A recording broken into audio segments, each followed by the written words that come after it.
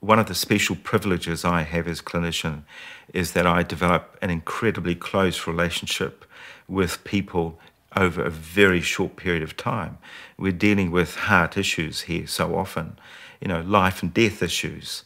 And obviously the whole relationship is based on trust. Trust that we're going to do the very best for our patients.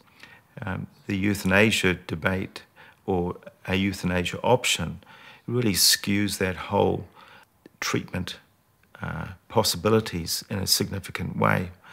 It goes against all that I have been trained to do as a clinician. And I think really destroys the whole trust relationship that we have with patients.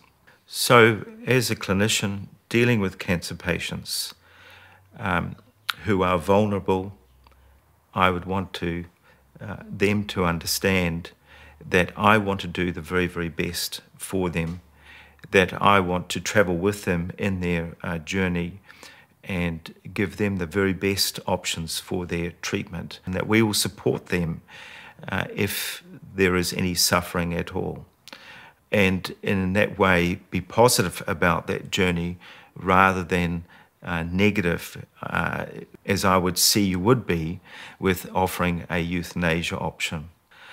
So from my personal view, that would make our work so much more difficult to do. It's already difficult enough because it is very, very difficult for the patients to understand what we're talking about.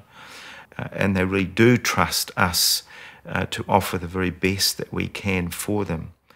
And I don't believe that a euthanasia option will aid that whole debate in an honest way at all.